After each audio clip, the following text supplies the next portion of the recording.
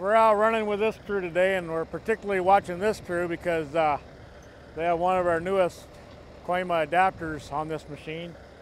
It's our prototype model, so we didn't even paint it. But what we got here is we got the dual drive on the new Holland. Got the upper roller and the lower roller. What we've noticed with this adapter is that it feeds in.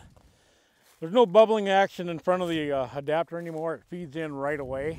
So what we got going on here is we got the upper roller, and the black one down there is a lower roller. So both rollers with very designed speeds bring in the trash and the ears a little bit better than the single roll adapters.